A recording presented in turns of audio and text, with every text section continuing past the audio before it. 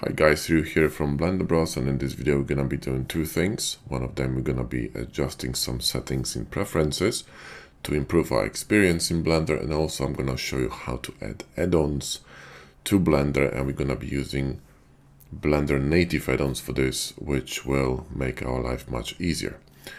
So first of all, let's go to Edit and let's go to Preferences. And this is the menu we've been using in the first video when I showed you how to increase the resolution scale of this UI.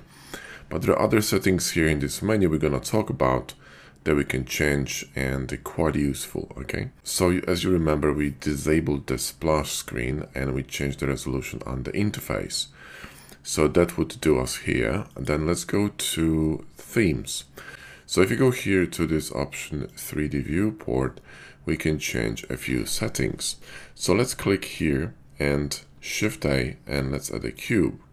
And you can see now, if you zoom in, that the cube outline has a specific color. So here we can change a few things. With this object selected, we can, for example, change the color of an active object to a different color, like for example white. I prefer it. It's a bit easier on the eyes, and for me it's easier to see, okay? The same with object selected. I wanted the same color, so I'm gonna go here and make it white. Then again, if you, for example, go to edit mode with tab and you're gonna press, let's say 2 for edges. So now if I'm going to press A to select all the edges, you see that they also have kind of like a warm color. I want them to be white as well, so I can change it, okay? Now the face select, so let's press 3 here and A to select everything. And you have face selected here. We could change it to something a bit more interesting, like for example a bit bluish. And then when you select an edge or whatever, you can really clearly see that difference, right? So let's go to 2 for edge, 1 for vert. Now verts are really tiny and it's difficult to see them. So if you scroll all the way down here, you can change the size of, all these elements here, like for example vertex size. I usually use 7 because it makes it a bit bigger and easy to see. The same with object origin size. I would make it bigger, make it 7, so it's easy to see. Let's scroll up here and change the vertex color also to white, so it's consistent, okay? Another thing that I want to change is the face orientation. Do you remember when we went to this menu here on the top, right? Let me just move this here. And we enabled face orientation. Okay, normally when you have blue faces, okay, you don't really need to know that information because they are correct. All you need to know is when they flipped. So when I click on an object, press tab, then I'm gonna press 3 for faces, select that face, then Alt N and flip it. All I really need to know is where is the red face. So when you click on this here and reduce the alpha on this to 0, you will literally go back to the original color of the user interface, which is gray, and all you'll be able to see is the incorrect faces on your mesh. So it's gonna be simply easier on the eyes. I prefer to work like this, okay? Select everything in face mode, Alt N, and recalculate outside. Press tab to go to object mode, and let's go back here. Now let's go to viewport. In viewport, we're quite fine. If you have a really powerful machine, you could, change the viewport quality to something a bit better. The same with textures, but that really depends on the machine. And then here under lights, I would keep it as is. Editing, I don't really want to touch that. Animation, I don't really care. Add-ons, that's important. Now we're gonna enable certain Blender native add-ons here that will enable us to do certain things. Like for example, add-on called Bool Tool will enable us to use shortcuts to create cuts and other types of booleans on our mesh, which makes it a bit more easy and much faster to work with. There's another add-on called Edit Mesh Tools, which is here. This will allow us to manipulate with edges, create offsets, fillets, etc. Really interesting add-on. Then there's another one called Loop Tools, which is very important for working with loops and closing, for example, gaps and bridging geometry with faces. Really useful add-on. Another one is very useful for working with materials called Node Wrangler. We're going to be using it as well. Then we have a very useful add-on called 3D Print Toolbox, which will allow us to clean mesh very easily with one click when we have some kind of a non-manifold geo. So it means geometry that is basically incorrect or simply unnecessary. Then we have F2 add-on that actually is interesting for working with faces and closing certain areas by adding faces to the mesh very easily. That's a really cool add-on. Another add-on that's really important, it's copy attributes menu. That's really cool. You can, for example, copy modifiers from one object to another with a single click, which is great. So this is kind of like a default Blender settings whenever I start a new Blender. You know, when I download Blender and install it, these are settings I'm actually changing on the first day, okay? Then input here, this is fine. Navigation, that's really important. What you want to do is first of all turn off auto perspective. What it does, it switches between perspective and orthographic view when you switch modes from object to edit mode, and it's really irritating. We're gonna be talking about it during the modeling section, but at the moment simply switch it off, and I actually prefer to stay in the same mode. So for example, if you see here in perspective mode, okay, and if I press numpad 5, I'm in orthographic view. This is kind of like a 2D projection in a 3D view, okay? So that's perspective, that's orthographic, and the shortcut is numpad 5. I would suggest you map it to your mouse because you're gonna be using this a lot. It's very useful for aligning stuff and, for example, running booleans. And this auto perspective, it will switch every time to perspective mode when you switch modes. It's really annoying. Orbit around selection is really essential because whenever you have something selected and you're going to rotate it, you want to orbit around that selected object. If you have multiple objects selected, like I'm going to shift D all of them, press A, I'm going to be orbiting around the bounding box of all these three objects. This is really useful. The default Blender behavior is extremely confusing, so I don't want that. Let's just Alt G that to move it back. Now here depth is really important too. When you scroll into object without this enabled, you may eventually find yourself struggling and you see that like Blender slows down. I'm keep on scrolling and Blender does nothing. This is really irritating. If you turn it on, you have no problem. You can scroll in and out without any slowdowns. So these options are essential for you know, for your sanity basically, okay? Key map. Now remember we switched spacebar from play to search. That was the first splash screen that we've seen in Blender, and you know, you can always switch it back here, and also you can switch the selection from left to right mouse button. I would never touch it because, you know, that's really cool. So here on the system, first of all, we're gonna do is just type any number here, and by default the max is gonna be 256. These are undo steps and these are really important. It's up to you how many you're gonna have. It depends on your memory. I'm running 64 gigs, so you know, I really don't care. I want as many undo steps as possible because that saved my ass many times. Here under CUDA, these are your render settings, okay? You do not want to select both. I mean the processor and the card. Regardless of how strong your processor is, card usually gonna be stronger and faster.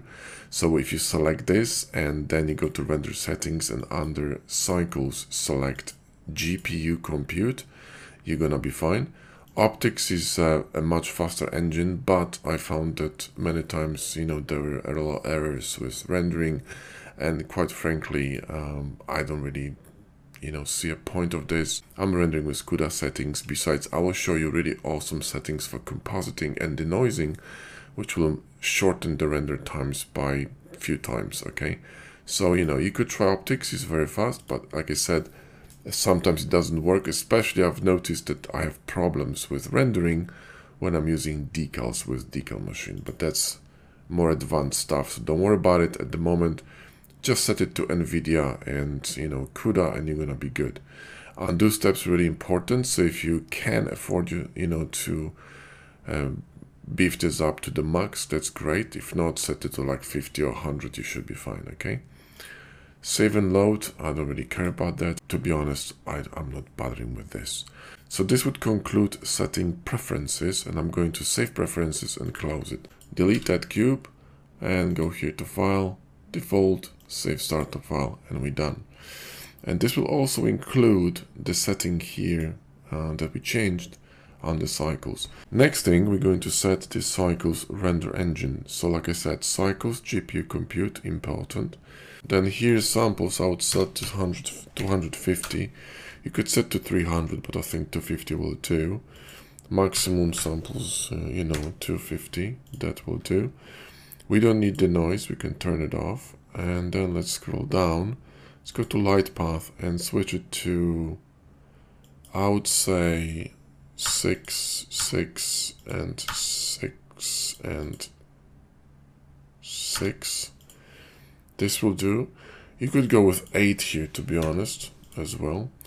Or you could go with 12, 8, 8, 8, 8. So, this would also work.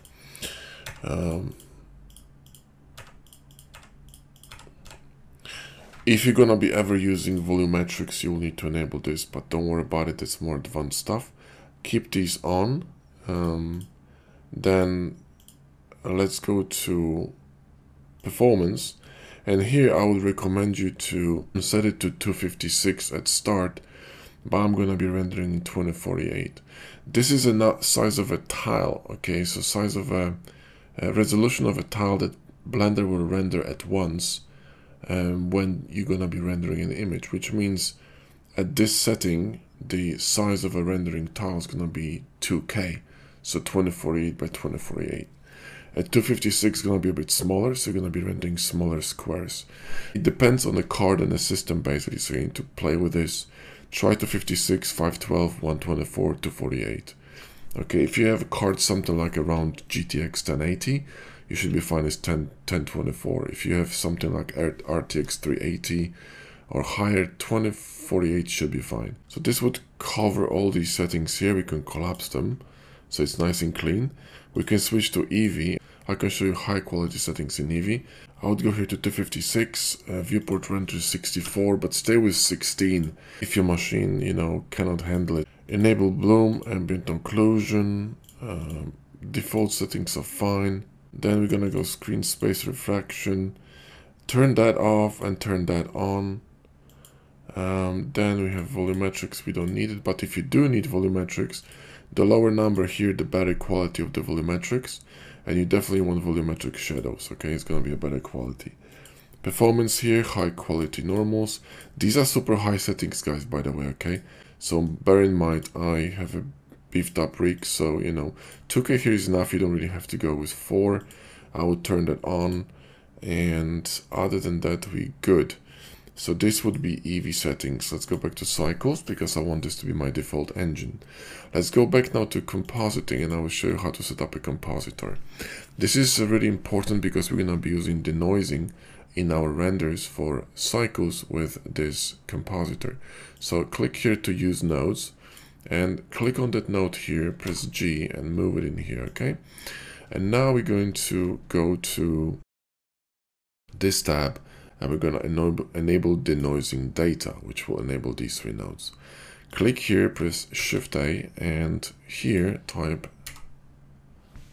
noise and check the noise. Click it in here, then connect these two, so normal to normal, albedo to albedo. And we're gonna add one more node, but I'm not gonna plug it in. Shift A and type glare and put it in here.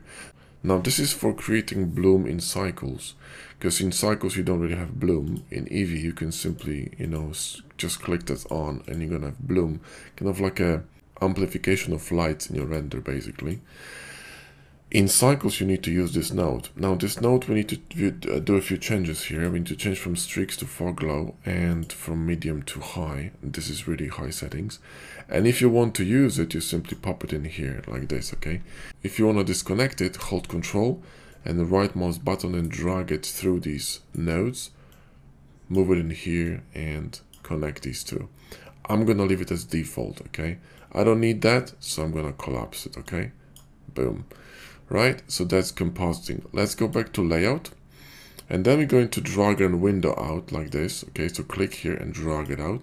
We're gonna go to shader editor, right? Shader editor. We're gonna go to world, and you'll see two nodes. Okay, these are nodes.